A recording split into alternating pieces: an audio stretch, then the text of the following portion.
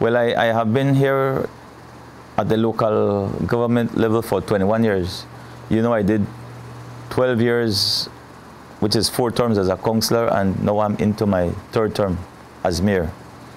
And I believe that I have proven myself as a local leader that I can get the job done. I have built relationship with residents both San Ignacio, Santa Elena, and surrounding villages.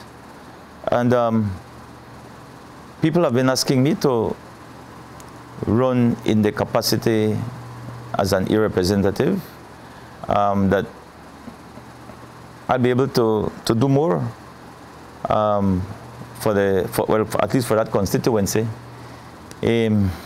But of course, first of all, we must go through a convention that will determine who the constituents prefer. But I believe that I have a proven and a track record that speaks for itself.